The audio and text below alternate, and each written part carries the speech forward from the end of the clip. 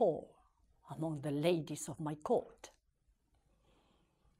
What did I do for you to turn against me like this? You failed to give the king a male heir.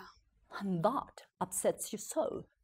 What upsets the king upsets me. How do you dare? You want me to creep away and become a nun? Well, I shall not. You want me to lie before God and admit my first marriage was consummated?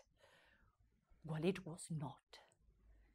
You want me to retire and give my daughter's claim as sole rightful heir to the throne? Well, I shall not. Not in 1,000 years.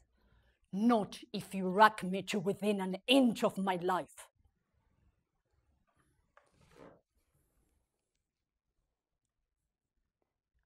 I am the queen.